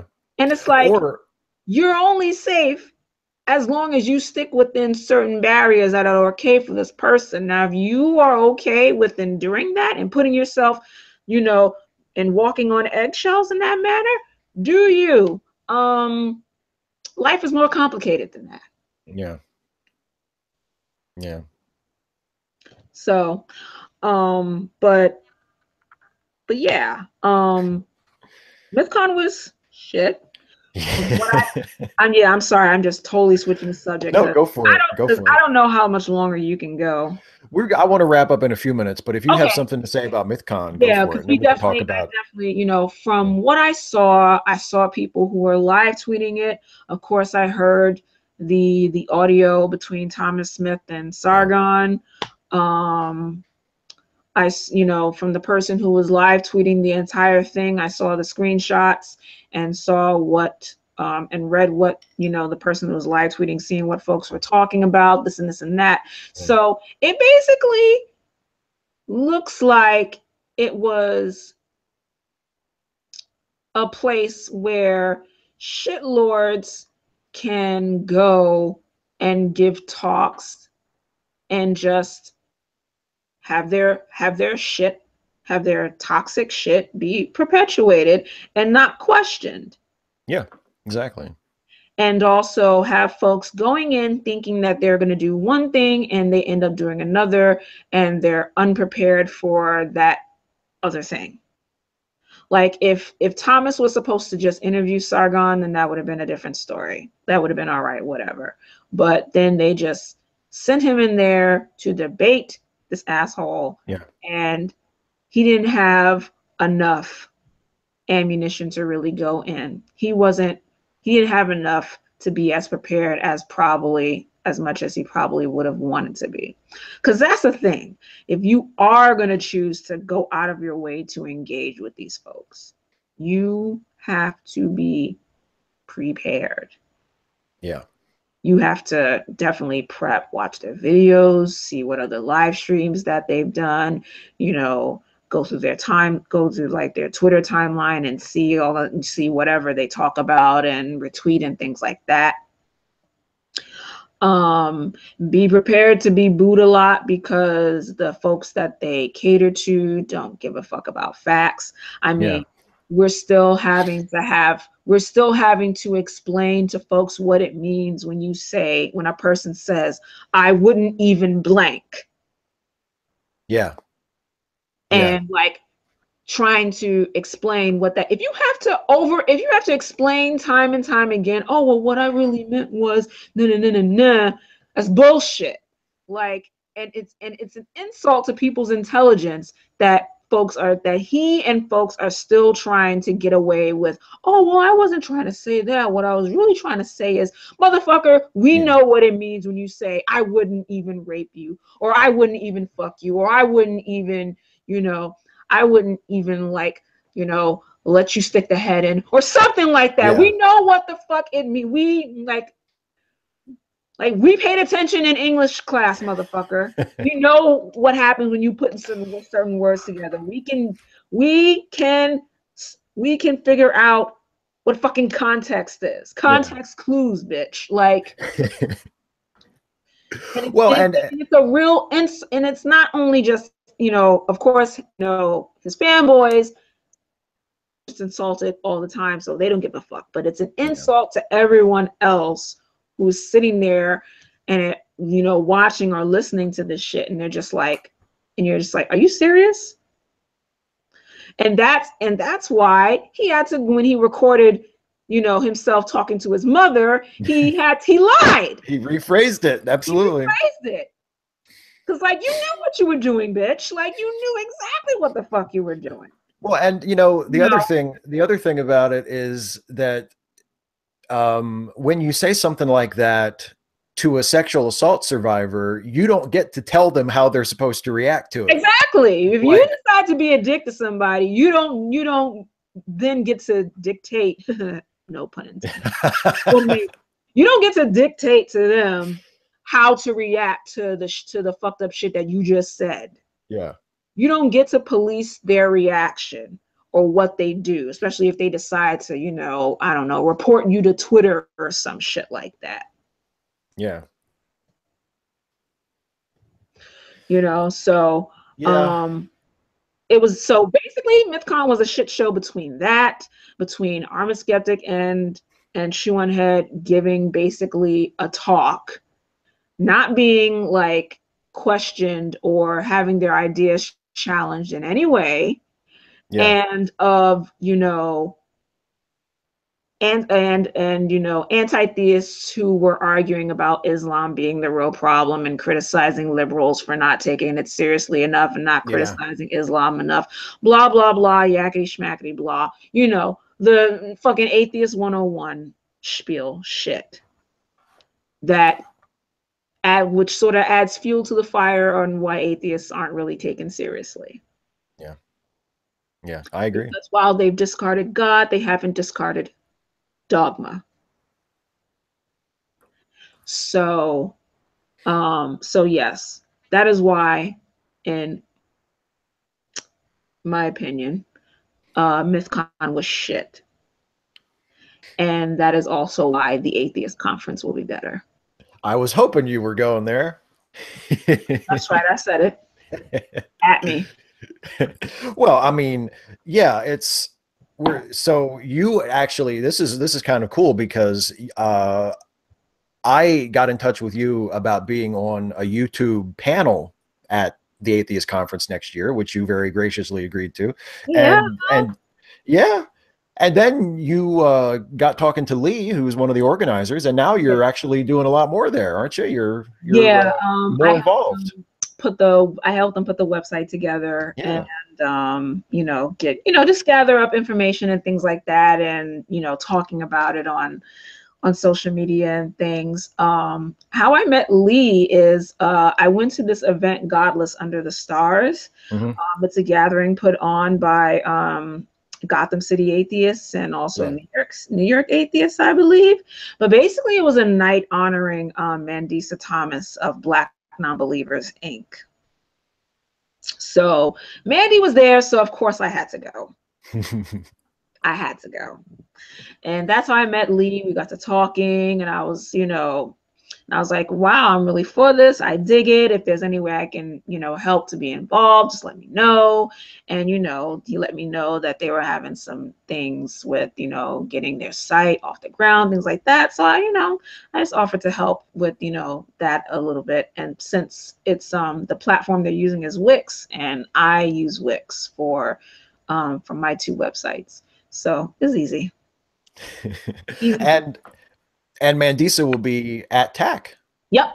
Well, You'll be there. You'll be there. yes, I'll be there. Yeah, Christy will be there. Oh man, I just feel so great because, you know, since we're all so, in a way, so spread out across the world. Yeah. Here's the hoping that maybe Mike and the motivator will come, because that would be super. Actually, That would be. actually, what am I talking about? I met Mike over summer. I met Mike too. It's no big deal. He came over because he was doing some work in a camp up in somewhere in upstate New York or whatever. So I got to hang out with him for a couple of hours. He's cool. So, but yeah, he can come back if he wants to. It's fine. We'll let him back in the country. Yeah, we'll let him back in the country. Yeah, he's. We'll leave word at the gate. Let that guy in if he shows up. Yeah, I mean, not that I can stop him. You know, he's got the complexion for the protection. So. He can come and go as he pleases. Yeah, pretty much. He can come and go as he pleases. He's just like, what? Foxy said I couldn't come. You know. I hung out with him for an afternoon in Baltimore while he was in the country over the summer, and I used my awful down under accent once, and he was like, "Is that your Kiwi accent?" And I was like, "Okay, no, sorry, I'm sorry." You know. Sometimes, yeah, if it's bad, sometimes we just gotta apologize to those guys. Yeah. So this was awesome. And I feel like I want to just double underline the Atheist Conference, because that's going to be a big deal. And that is, again, it'll be July 6th, 7th, and 8th Right. next year. July 6th through the 8th at the Roosevelt Hotel in Midtown Manhattan. And tickets are available now. Go to theatheistconference.com, buy your tickets, purchase the hotel, book your hotel stay, because it's only $169 a night. And that's for a Midtown Manhattan hotel. Trust me, I live in New York where everything's too fucking expensive. Well, $169 a night at a Midtown Manhattan hotel, and because it's right near Grand Central, y'all. And it's a 4-star hotel. Like, it's a gorgeous. It's a 4-star hotel. So definitely jump on that. Definitely, please jump on that discount, because if they book enough rooms, we'll definitely be able to have it there in 2019 and going forward and things like that. So please, go to theatheistconference.com, like TAC on Facebook, TAC. Follow the Atheist Conference. We're on Twitter. It's at the Atheist Conf something. I think it's the Atheist Conf. CONF. It's at the Atheist Conf. Follow us there. Well, follow the Atheist Conference there. And yeah, man, more speakers to come. Aaron Ra is speaking there. I finally get to meet him. I didn't get to meet him. David Silverman is there. Hemat, the Friendly Atheist, right? Hemat Mehta, the Friendly Atheist. He'll be showing up. Christy Winters will be there. The one janitor will be there. Contra will be there. It's going to be a lot of fun. I actually have to talk to Lee about asking True Puka to be like a speaker or something. That would be cool. Yeah. And he's local, so I'm trying to arrange that. So I'm going to talk. I'm actually I think I may end up hanging with Puka and Bunny on Friday. So cool. So yeah, we could talk about that a bit more. But yeah, I'm definitely trying for that, because it's too bad we can't talk about this now. Maybe another time. But I am definitely on board with his atheism minus idea. Me too. I have to I'm going to ask him if I can mirror that video, because it was good. I think that's kind of a stroke of genius. It's like atheism minus all this fucking awful horseshit. Exactly. Has been attached to it. And I mean, it doesn't give me the feel from Atheist Plus, because like one of the first videos I made was criticizing Atheism Plus. It really wasn't like it really wasn't like my bag. I had nothing personally against it, but I think me neither. But I just wasn't with the idea of pushing that, because I'm an atheist, it's only natural that I'm blah, blah, blah. And it's like, and it's not really that way. Like I started getting into feminism at the same time that I was, letting go of religion and things like that. But I cared about, racism and sexism also. I cared about all that stuff before I, gave up religion. So it's not necessarily connected. I don't think that I don't think it's logical to really say like, oh, because I'm an atheist, I'm a feminist because I'm an atheist and this and this and that. People come to those things. People come to those things for a lot of reasons. And even people become atheists for a lot of reasons, personal experiences, reading the book, reading like, the Bible and the Quran and stuff like that, and questioning things. What I'm saying? Some people may have done so far as, to almost become a priest. Some people have gone to seminary school and just got to the point where it's like, this doesn't really make sense to me anymore. Yeah. You know what I mean? Yeah. So yeah, and I think that's really why, besides the whole, because it was mostly feminists sort of behind it or whatever. Oh yeah, it got a lot of pushback and stuff like that. But I think focusing on, advocating for, you know, secular causes and things like that. And we can also find common ground in things like making sure that the country stays secular, making sure that our government stays secular, tackling discrimination because of, you know, being atheist or agnostic, non-believing or whatever, you know, fighting for certain causes like, you know, you know, healthcare and, you know, reproductive justice and things like that. Things that affect everyone as secular Americans, that I feel like our focus should be on and could be on.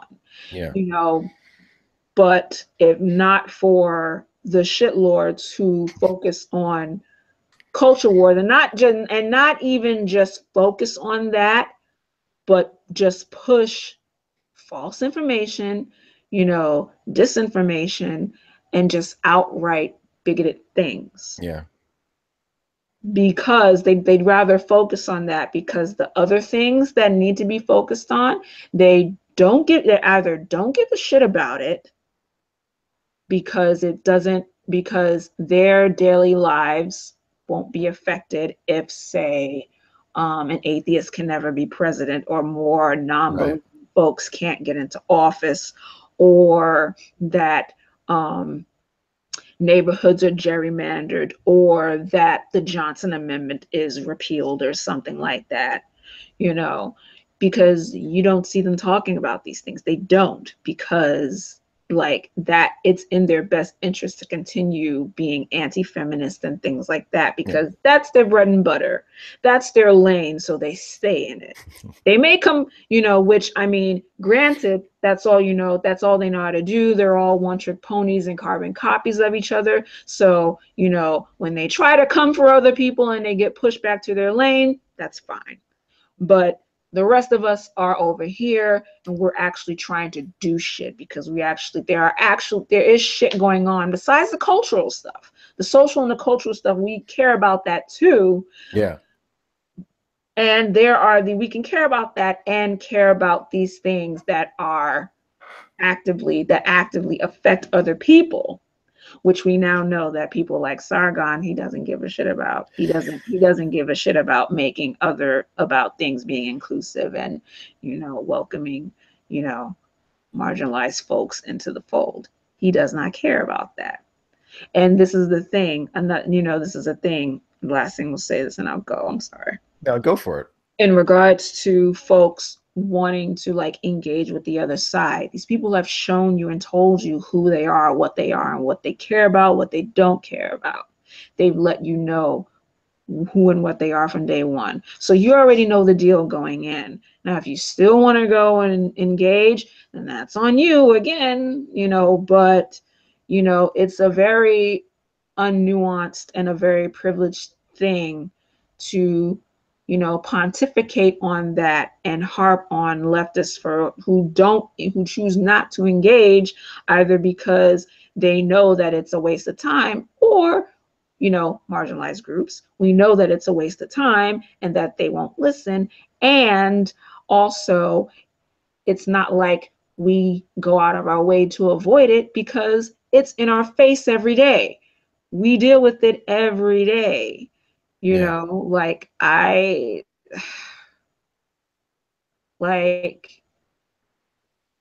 probably been called a nigger more since I've been active on Twitter than I ever have in my life. You know, I'm in New York. Like, I mean, it's not saying that racist things don't happen in New York, but they do.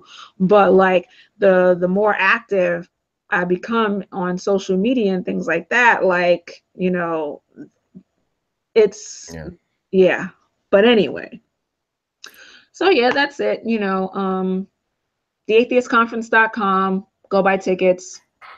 Go reserve a room. Do it. You have so many months. That's the one to end on, baby. Right. T'Challa says, go do it. And go see that movie when it comes out. And go see it Black looks awesome. All right. No, white people, you cannot wear dashikis. They're not for you. White people just let's just dress how we always dress. Yeah, Let's just just come, just come with really tight jeans, or mom and dad jeans and mom and dad shirts and chucks. Like, it's okay. I'm gonna go wearing a Superman shirt just to be a clueless asshole, just to Or be like, oh God, don't what? What? No, I won't. go buy at least buy a Yeah. Black Panther shirt. Buy a Black Panther shirt. Yes, Yes. do it. It does look like an awesome movie. I really can't wait to see So it. says T'Challa. It looks so good. Like, I can't wait. And I can tell that, like, that a lot of the material from, like, the Christopher Priest run and from Coates's run, with Yeah. how his suit just comes automatically on his face and things like that. I Yeah. can tell that, Ryan Coogler, he did his homework. And that's good. That's good. And he's got all the right actors. He's pretty much got every Black actor in America and Britain. I'm here for it so much. Yeah, it looks great. So much. Well, Foxy Jazabelle, thank you so much for hanging out with me for a couple hours. Thank you, King SJWC. Exactly. I'm king of the S Jews. People, Yeah, apparently you're king of the S Jews from that. You remember that old drawing that they did of you? Yeah, it was the big one on top. Yeah. You were so. I was like, damn, Steve is so big. He's like they don't do what I tell them. exactly. It's like all these people down below me. Like I don't. Even if I tried to boss them around, I don't think they listen to me. It's like, do you guys actually if you guys actually broke into our private groups and stuff like that, nobody does what Steve says. Like, nobody does what Steve tells them. Yeah, they ignore me most of the time. Yeah, they're like, shut up. They're like, what? Fuck you. Who asked you? Pretty much Rage Against the Machine. Fuck you. I won't do what you tell me. If only they knew how little power I had. Yeah. Shit. Like, guys, I'm just a man with a wife and a cat. Like, yeah, that's all. I'm just trying to make my way in this world, Yeah, pretty much. Like, look, like, guys, I just make YouTube videos. Who am I? Yeah, exactly. Exactly. All right, Foxy. All right. It's good talking with you, Steve. Good talking with you too. Bye, everybody. Thanks for watching. Bye, everybody.